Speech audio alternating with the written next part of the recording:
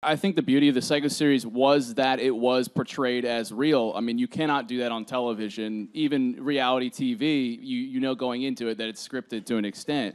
To have YouTube as a platform and to shoot it in this handheld style, I believed it was like, I just felt compelled to share this story, and I felt if people thought this kid was really going through all these struggles, and I know for sure after these years of people reaching out that there are kids that go through this stuff with abusive parents, and you know, they have big dreams that they want to pursue, and there's so much stuff getting in the way of that.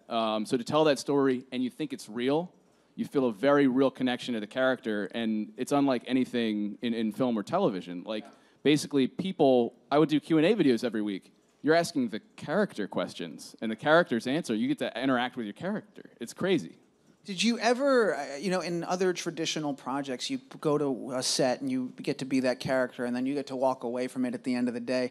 You never had that luxury. The set was where you lived. The other actors were your family. Did those lines ever blur? Did you ever have days where it was confusing, though? Yeah, where am I in this right now? What am I living right now? Who am I right now? No, that's great. Identity crisis, for sure.